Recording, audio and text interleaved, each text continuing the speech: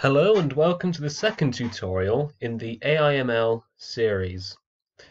If you're looking for an introduction to what AIML is, then please check out the previous video, which will be linked in the description or can be found on the playlist. So let's jump right into it.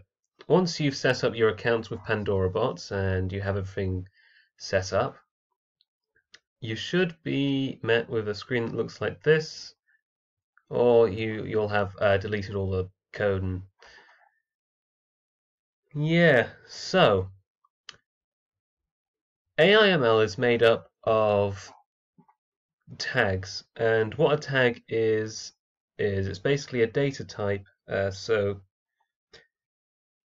it defines what a piece of data is. So let's look at an example.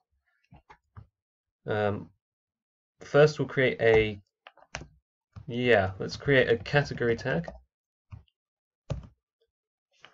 And as you can see here, this is already being generated for us, half of it anyway. So we have our opening tag and we have our close tag. So anything that we want to go within the tags goes in here. And category tag doesn't actually do much in of itself. It basically groups your code together. So the really interesting parts will be within the tag pattern and template. So the pattern tag is going to contain the question we want to see. So AIML takes a question and an answer. That's what it's built upon, and that's how a chatbot works.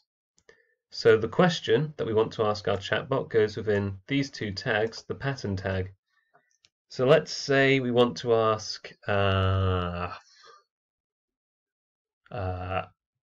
what is your name?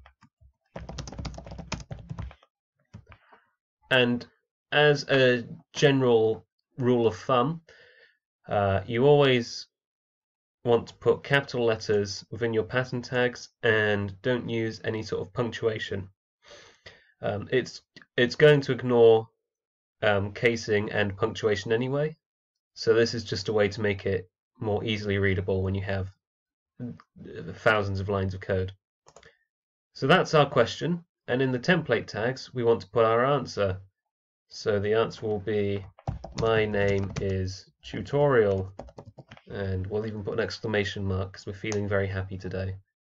Then once you're done, hit Control S if you're on Windows, and if you're on Mac it's probably something like Command S, and then go down to here, this little speech bubble, click on it and type in, what is your name? I'll say and just to prove a point,